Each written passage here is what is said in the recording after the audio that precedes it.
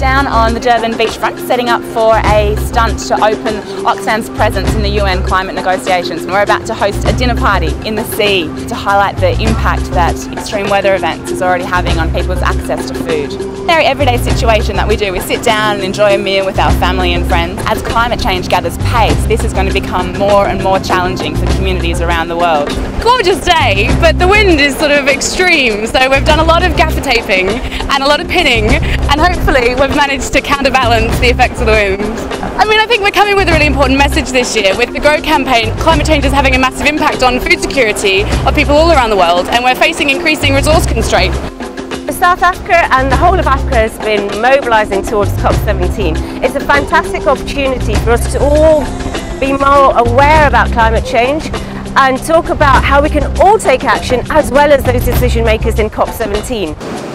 I'm trying to eat. There's no food. It's changing my diet.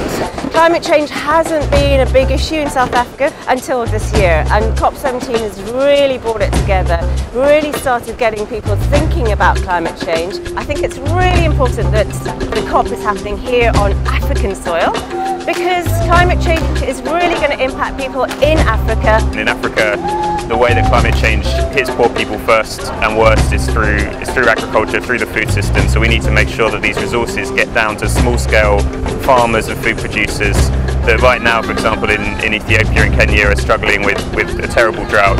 It's people like that that need to get that money.